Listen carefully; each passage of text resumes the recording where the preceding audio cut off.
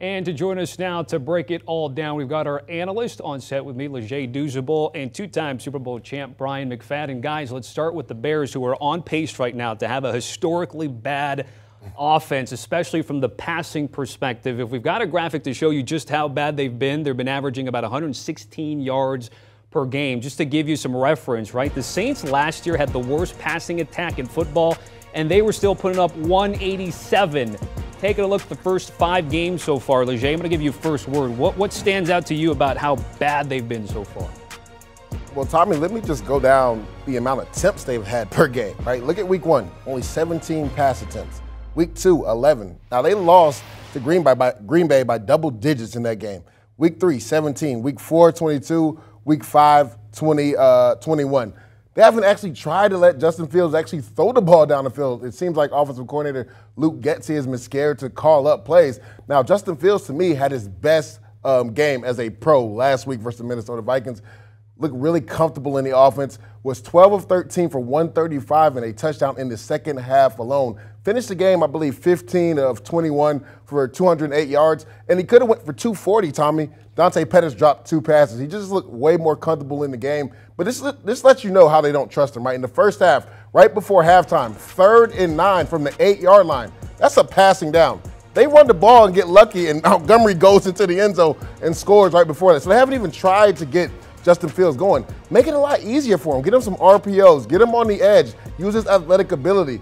Again, he looked really comfortable in that second half, but it feels like Luke Getsy is almost scripted things because he's calling games scared because he's scared that Justin Fields is going to mess up. He looked comfortable in the offense, and the last 2 weeks he's thrown for over 20 attempts in the last 2 games. I think he gets it going tonight because he is more comfortable in the offense. Maybe Luke Getsy trusts him a little bit more because he looked really good versus the Vikings.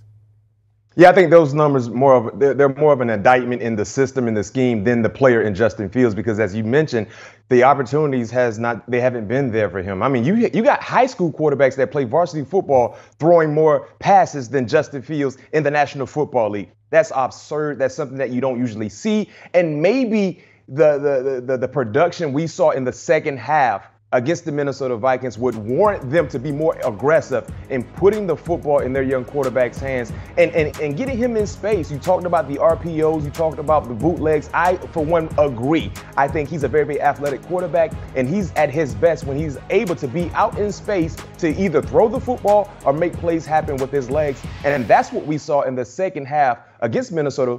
And they almost stole one from the Vikings as well, based on his performance and how well the offense was moving. That's interesting. You guys bring up the RPOs. Get him comfortable, because there's a stat out there that the Bears have a 17% sack rate this season. That's the worst by any team through 5 games. So don't put him in the pocket and let him sit there. Let me follow up with that, Leger. I'll have you start, because we've seen young quarterbacks. They've been tailored by their coaches to thrive, bring the college game with it. Why haven't we seen it so far outside of maybe Minnesota a little bit there? I would say it goes to the offensive coordinator again, right? You know this guy has a certain skill set, right? Use his athletic ability. Get him on the edge. There was a call that was called back. I think he had like a 40-yard touchdown run. It actually just dropped back and passed. Nobody was there. He took off. This guy is electric now. He can throw the ball down the field once he gets comfortable in the offense, but get him comfortable in the offense. Get him comfortable. Watch David Montgomery. He threw a screen to him. Big explosive play for 20-plus yards. Get him some easy throws. Get him comfortable in the offense. Like me and B-Mac said, get him on the edge with some, bootlegs. Find Cole Kmet in the flat. That way he's more comfortable in the offense. We saw in the second half when he was comfortable, he can play at a high level. He can be efficient with the football. But you got to help your young quarterback out if you're Luke Getsy. And see, that's the thing about coaching.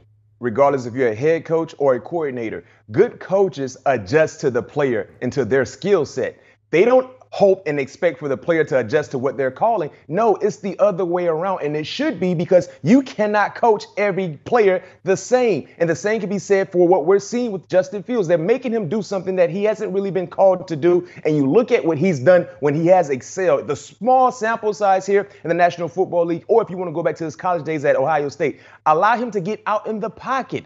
Allow this man to be able to have a two-way goal. Get him involved in the RPO system. Similar to what we're seeing in Philly with Jalen Hurts. They're allowing Jalen Hurts to be able to showcase his talents and his skill set. They're not bottling him up in the pocket and forcing him to do something that he's not comfortable in doing. And maybe they really studied the tape in the second half against the Vikings and now might feel like this is what we need to start the game. This is how we should start the game off, because clearly that second half was night and day. And I think he's better suited to be involved in that type of scheme compared to what we've seen so far this season. All right, so new head coach Matt Eberflus cannot like what he's seen so far, going from one new head coach to a veteran head coach, Ron Rivera. Guys, he's been around a lot of teams, a lot of press conferences the day after games, causing a stir among other things in D.C. right now. But of course, his comments on Carson Wentz causing a stir from Monday. Take a listen. Why do you think the teams in the division are farther ahead at this point? Quarterback. The truth is that this is a quarterback-driven league. And if you look at the teams that have been able to sustain success, they've been able to build it around a specific quarterback. Chose the quarterback here, though. So do you have any regrets about that, or how do you? No, I got no regrets about their quarterback. I think our quarterback has done some good things. There's been a couple of games that he struggled. Wow. And that leads us to, be back, hold tight. It leads us to the stats that matter presented by Penske. Again, when you gain the right transportation partner, your business gains ground. Carson Wentz this season, taking a look at NFL ranked sacks with 20, that's third most. 6 picks, also third most. So, B-Mac, you had the wow. I'm going to start with you. What did you make of Ron Rivera's comments? Now, he did apologize after his quarterback said, Carson and I had a nice conversation, so I think we're ready to roll. Are they ready to roll, though? I mean, we will see. But my initial reaction to those statements was, that's frustration. That is frustration. And remember, the last time we saw Washington on the football field, it was a game-winning interception the Tennessee Titans came away with that led to that victory. And correct me if I'm wrong, the Commanders, they were right there in scoring distance. Just a bad decision by Carson Wentz led to that disappointing loss. And clearly that loss was still on Riverboat Ron's head in his mentals based on him saying what he said. And they might have apologized. He apologized, as you stated, to Carson Wentz, but Carson Wentz still has that in the back of his mind. And one thing that we're starting to learn about Carson Wentz, his feelings and his emotions sometimes get in the way of his production.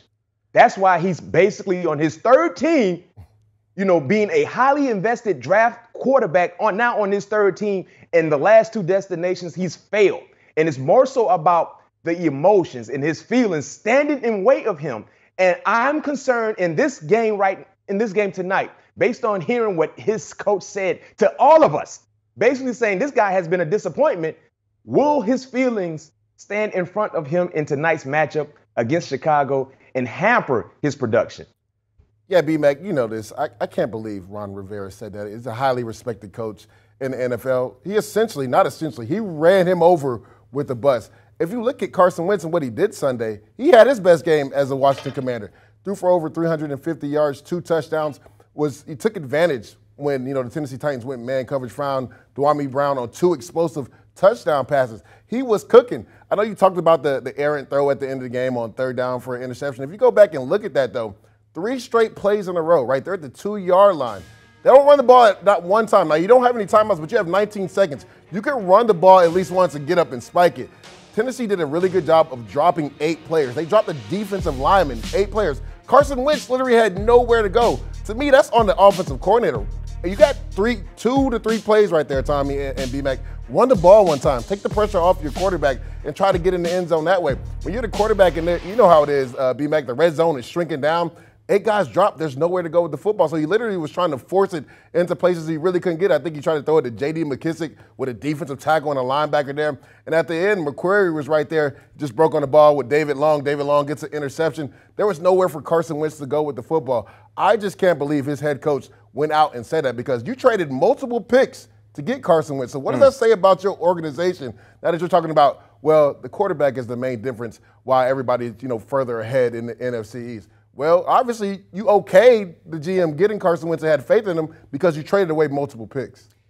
And one of those teams in the NFC East, they've been winning ball games with their backup quarterback in Cooper Rush in the Dallas Cowboys. Exactly. So, I'm glad you brought that up, B-Mac, because we talk about quarterback, again, outside of Jalen Hurts in Philly, but of course you have Daniel Jones and Cooper Rush.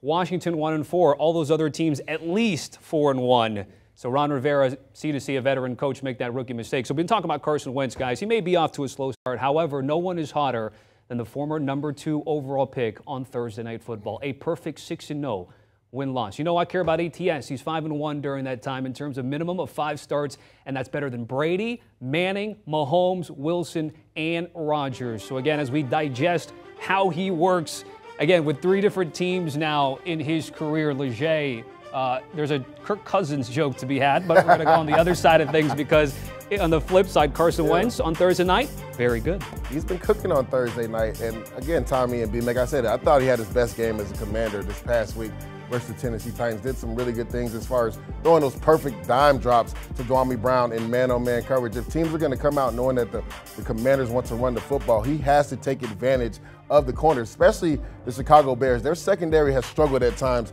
this year, giving up big plays down the field. So he's got to take advantage of that. Now, I am worried because Jahan Dotson and also the tight end Logan Thomas look like they won't be playing today.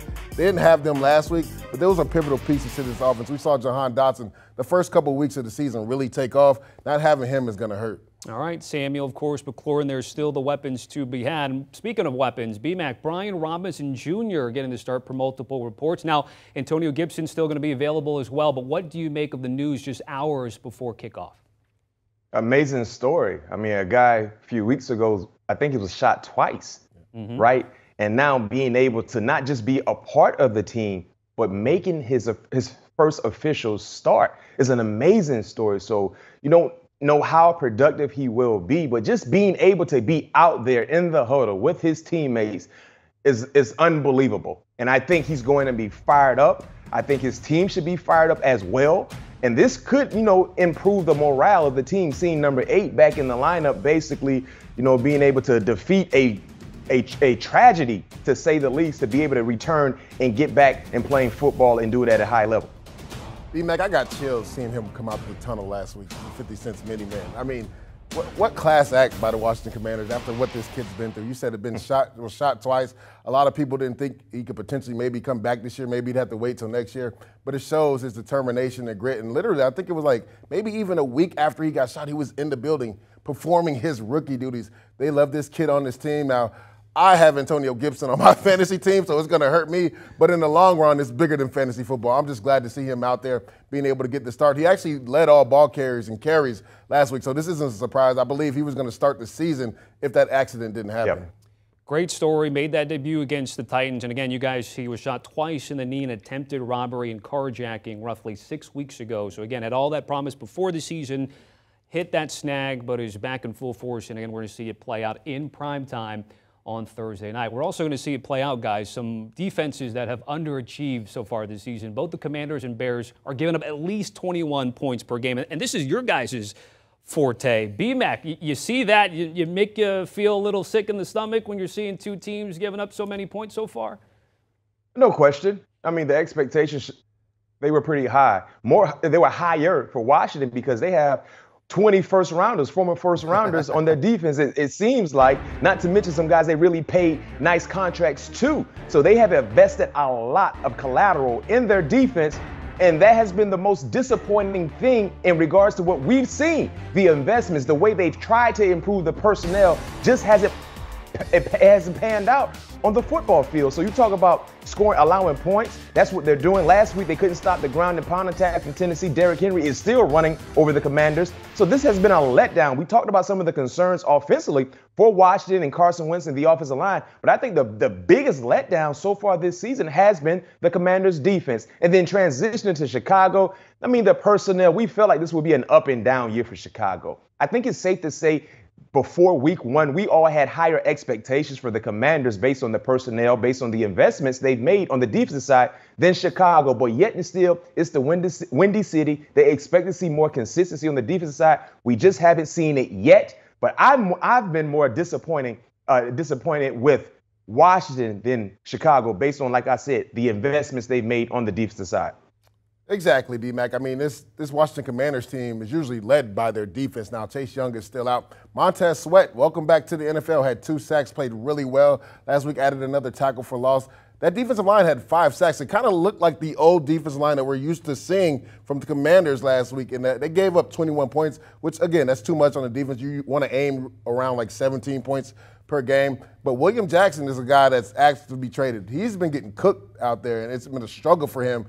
They've got a lot going on the Commanders team, not just on offense, but on defense as well. If you look at the Chicago Bears, they're just a young team. Zaquan Bursker is a guy I really liked at the safety position. I like them coming out at Penn State. He's been a nice playmaker for him. Roquan Smith is as good as advertised. Kyler Gordon has made some plays. They're just a young team coming along. So you're going to see a lot of young mistakes out there. They're going to give up a few plays here and there. But I think they played actually pretty well last week against the Minnesota Vikings, more specifically in the second half when they needed to get some stops. They also were aided by a missed field goal by the Minnesota Vikings. But this young team is coming along. But to B-Mac's point, you have to be disappointed in how the Commanders have played throughout the year. The defensive line came along last game. Let's see if they can add to that and play well this week. You guys are both in agreement. Again, the Commanders' defense has been more disappointing so far this year. And not only were they a top 5 defense last year, it wasn't that long ago in the postseason. They were wreaking havoc on Tom Brady, and everybody thought this was going to be the start of a very good defense for years to come. It has not played out that way so far. Taking a look at props for tonight, Thursday Night Football. Both of you guys have collected and put together multiple picks, but Leger, you've got 3, so you beat out B-Mac's 2. So I'm going to have you go first. Lay it on us here. Yeah, my first one is anytime touchdown for David Montgomery. He had been hurt, came back last week, got into the end zone. We talked about it earlier. It was 3rd and 9, and they ran him up the field. It was 3rd and 8 from the 9-yard line. They ran him up the field. He gets into the end zone. Darnell Mooney, over 45.5 yards receiving. I talked about it. Justin Fields has gotten more comfortable passing the ball the last 2 weeks. He's his main target, and he's gone over 45.5 the last 2 games. Terry McLaurin over 54.5 receiving yards. He's done that 4 of the first 5 games. I think he gets going again. Jahan Dotson not playing this week. I think he gets at least 8 to 9 targets today. Well, for me, I got 2 guys, and I'm really, really high on both of my selections. Number 1, Justin Fields. Anytime touchdown. Get this man in space, especially in the red zone. Allow him to have the option of throwing and running. And I do believe he's going to cash in big time with a rushing touchdown. Or it could be a simple quarterback sneak on the goal line that will fulfill that prop for all of us, whoever it is that's following my advice. And the second one for me, I was excited anyway, but now I'm more excited knowing that he is making his first start. That's anytime touchdown for Brian Robinson.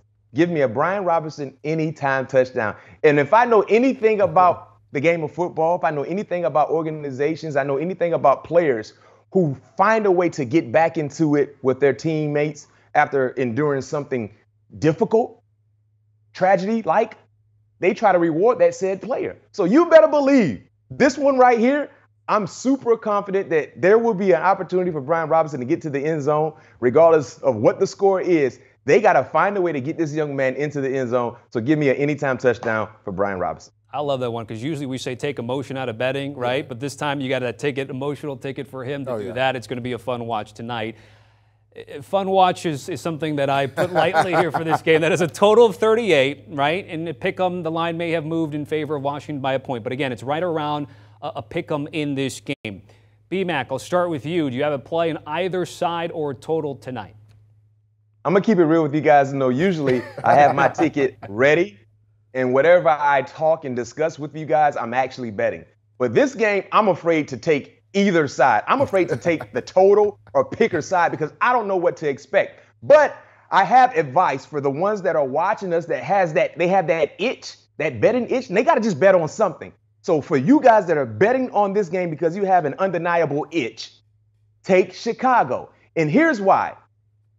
I believe we might see some mental hurdles from Carson Wentz based on what his head coach said about him to all of us. They don't believe in Carson Wentz because if they believed in Carson Wentz, he wouldn't have made those statements.